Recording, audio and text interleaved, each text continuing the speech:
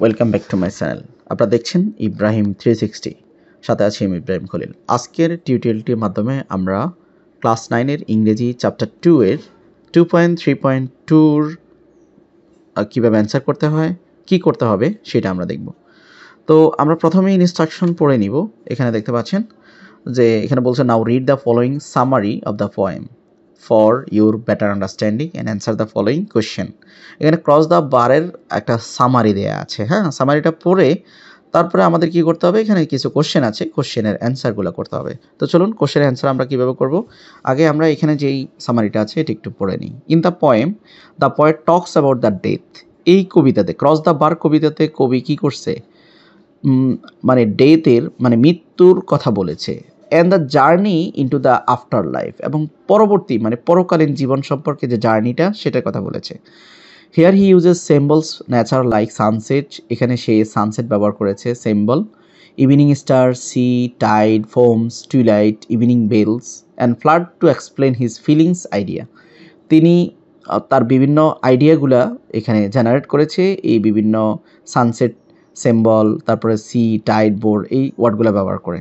Beside if you read carefully, তুমি যদি এই গল্পটা বা কবিতাটা ভালো করে কেয়ারফুলি পড়ো, you can understand that like others, the poet also expresses his desire to cross the bar between life and death without sorrowful farewells.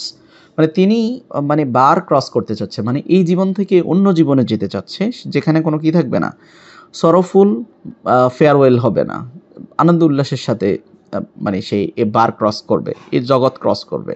The poem accept the truth, এই পোয়েম কিন্তু এখানে কি করছে, সত্যটাকে অ্যাকসেপ্ট করেছে। That we have to leave this world, আমরা এই পৃথিবীটাতে আমরা অবশ্যই এই পৃথিবীটা লিভ করতে হবে, ছেড়ে দিতে হবে। হি wishes to B come and ফিচফুল in the fetch of morality, এবং নৈতিকতার সাথে আমরা ইন দ্য ফিচ অফ মরালিটি, আমরা নৈতিক যে বিষয়গুলো আছে সেটা অবশ্যই আমরা নৈতিকভাবেই নিতে হবে। এবং তিনি ওয়েলকাম করেছেন মৃত্যুকে, স্বাগত জানিয়েছি মৃত্যুকে। তো এখানে কয়েকটা প্রশ্ন আছে, প্রশ্নের উত্তরগুলো আমরা দেওয়ার চেষ্টা করি।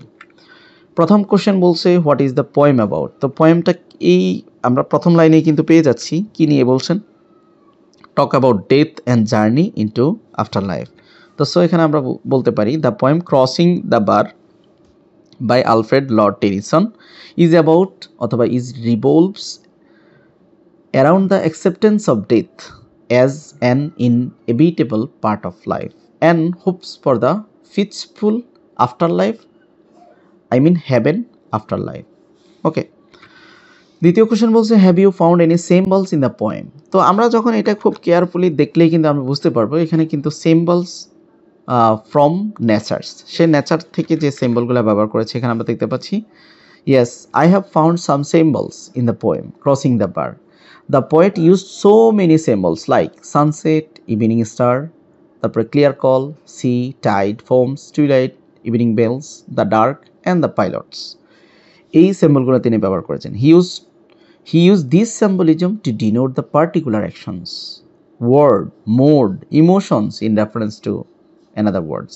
এই সিম্বলগুলো ব্যবহার করেছেন তিনি কি করার জন্য, একটি ওয়ার্ড দিয়ে অন্য ওয়ার্ডকে বুঝিয়েছেন মূলত।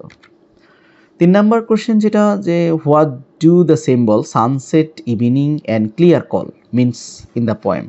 তো তিনি এই তিনটা সিম্বলিক ওয়ার্ড ব্যবহার করেছেন, এটা দ্বারা আসলে কী বোঝায়। The word sunset is the symbolic word which means the end of the day. আমরা নিশ্চয় জানি যে দিনে সকালে সূর্য ওঠে আবার সূর্য ডুবে যায় একটা সময়ের পরে, তো সেটাকে আমরা এন্ড অফ দ্য ডে বলে থাকি।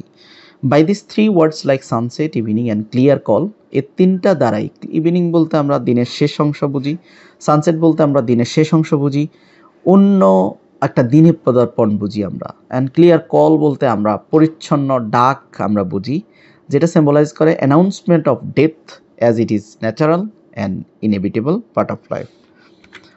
পরের কোশ্চেন এখানে বলছে যে do you think symbol helps the poet express his idea in better way. তুমি কি মনে করো যে যে সিম্বলগুলো কবি ব্যবহার করেছে এটা কবিকে তার মেইন আইডিয়াটা এক্সপ্রেস করতে বেটার ওয়েতে হেল্প করে। If yes explain with an example, যদি ইয়েস হয় তাহলে সেটা একটা এক্সাম্পলের সাথে এক্সপ্লেন করো।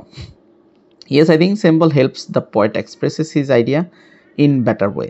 It also helps the author to communicate deeper, more nuanced concept, adding additional layer of meaning to story without necessary having to explain it.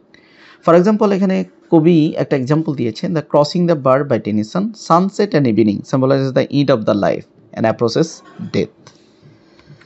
তো এই ছিল আজকের আয়োজন। আগামী পর্বে 2.3.3 ভিডিওটি দেখার জন্য চ্যানেলটি সাবস্ক্রাইব করে বেল আইকনটি অন করে দিন। ভালো থাকবেন সবাই, আসসালামু আলাইকুম।